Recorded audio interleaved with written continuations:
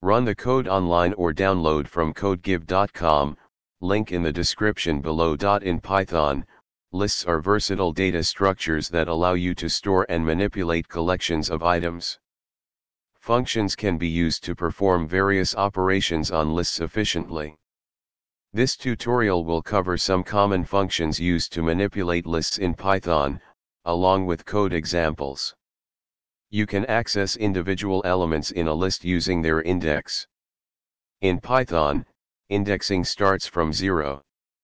You can add elements to a list using various methods like append, insert, and list concatenation.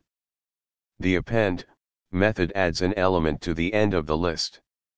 The insert method inserts an element at a specified index in the list. You can concatenate two lists using the plus operator.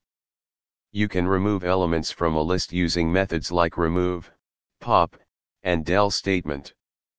The remove method removes the first occurrence of a specified value.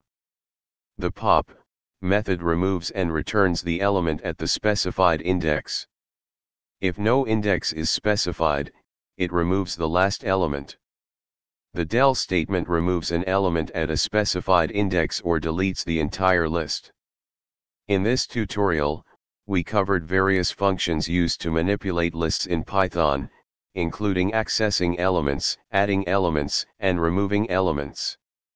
Understanding these functions will help you efficiently work with lists in your Python programs. ChatGPT